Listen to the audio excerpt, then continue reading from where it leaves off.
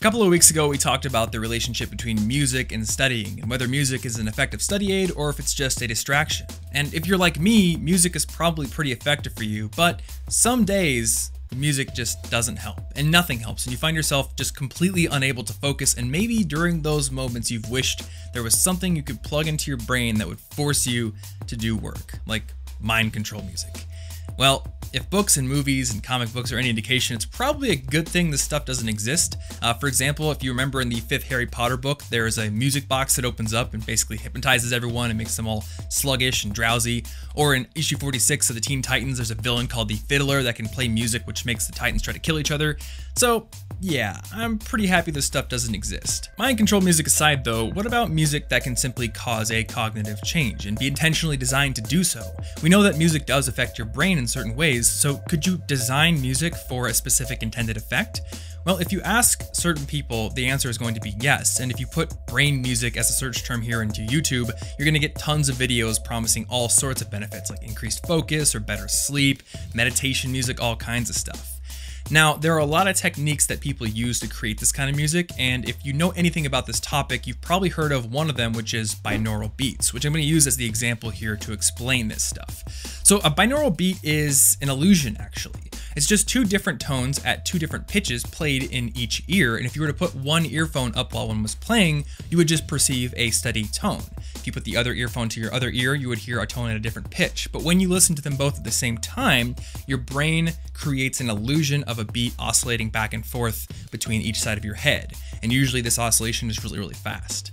So what does this have to do with creating music that can help your brain focus better or achieve some other desired benefit? Well, this has to do with the fact that a lot of neural activity is rhythmic, and this activity is called neural oscillation, or in more popular terms, brainwaves. Back in 1924, a German psychiatrist named Hans Berger invented a device called an electroencephalogram, or EEG device, which enabled the measurement of human brainwaves. And it was discovered that certain frequency ranges of these waves are associated with different types of cognitive activity.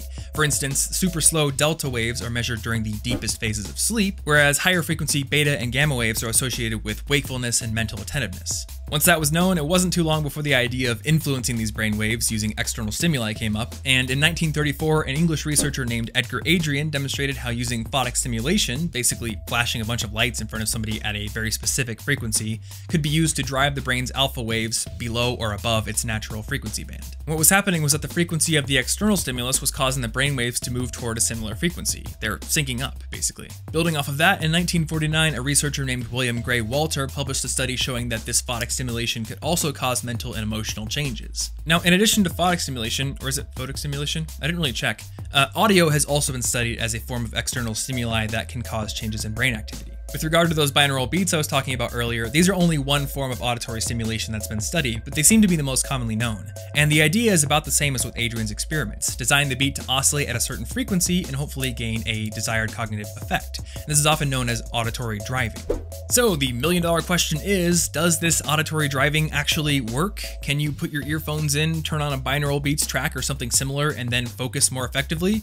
Well, from the research I've been doing for the past couple of weeks, I have to say that scientifically, it seems like we don't really know at this point. I found several studies using binaural beats or other techniques that did seem to have positive results, but then I found a lot of other studies that seem to have no results at all. And in the blog post for this video, I'm going to dump a lot of that research in case you're really curious and you want to dig in. Now, one thing that we do know from those EEG measurements, EEG, it's hard to say fast, is that audio and other external stimuli can cause changes in the brain.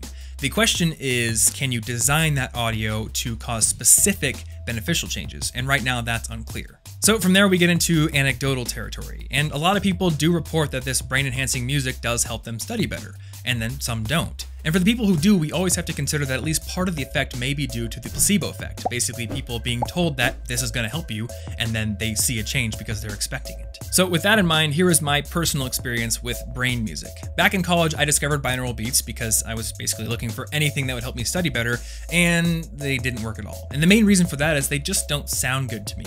I can hear that pulsing back and forth, and it's honestly annoying, and I think any benefit I would have derived from that has been overridden by the fact that I was listening to something I would rather not listen to. So I ditched it, went back to my normal study music, and that was the rest of college. Near the end of last year though, my interest was renewed in this topic when I was scrolling through some website, I can't remember which one it was, but I found a new tool called brain.fm, which creates algorithmically generated music that's designed to help you focus. And being curious, I tried it out, and I actually found myself focusing better, but moreover, I didn't find myself annoyed with the music it generated. After I tried it out, I talked with a couple of co-founders because I was really curious about the technology behind what they were building, and it turns out that it does build off of some of those older techniques I talked about earlier in the video, but they're also doing a lot of new things. And one of the main differences is that the oscillations they build into their music use more natural sounding instruments, so it's blended into the music a little bit better.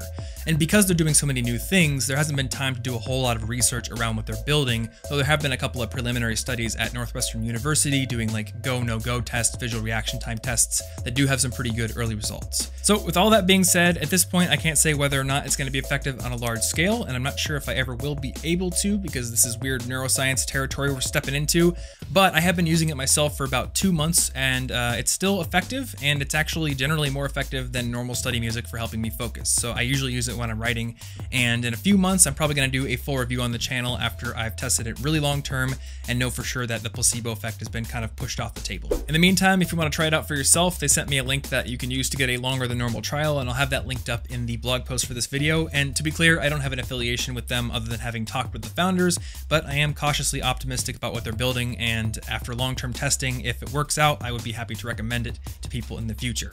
I'm also going to link to a lot of those other binaural beats and isochronic tones and brain-enhancing music that I found here on YouTube in the blog post, so if you want to try those things out, I'd be curious to hear from you guys.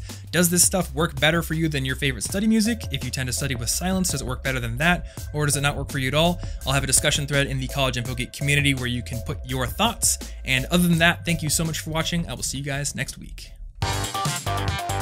Hey there guys, and thanks so much for watching this video. Now if you want to get new tips on being a more effective student every single week, you can click that big red subscribe button right there. And I also wrote a free book on earning better grades. If you want to get a copy, you can click the picture of the book and I will send you one. If you want to get those music links and also links to a lot of the research I did for this episode, which is a lot, then you can click the orange logo right there to go to the blog post. And if you missed last week's video, we talked about what to do when you have a group project and you have a lazy member who's not pulling their weight. So check it out if you missed it.